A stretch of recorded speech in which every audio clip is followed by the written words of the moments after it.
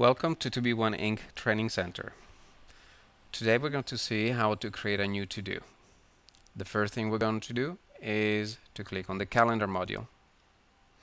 Here we're going to choose a day, let's say the 24th. Now we can either click on the new button or we can right click on the to-do section and select new. As the event detail window shows up, we're going to enter the title and the action. Bailey, call Janet.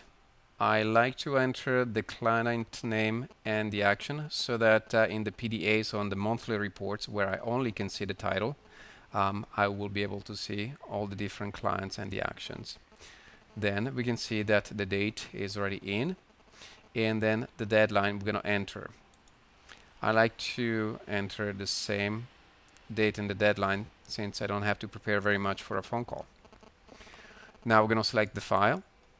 It's going to be Bailey Re Kipling, and we're going to select the contact, the client we're going to call, so Janet. In the note, I'm going to put myself a reminder of what we're going to discuss. Status report. And I can click on the OK.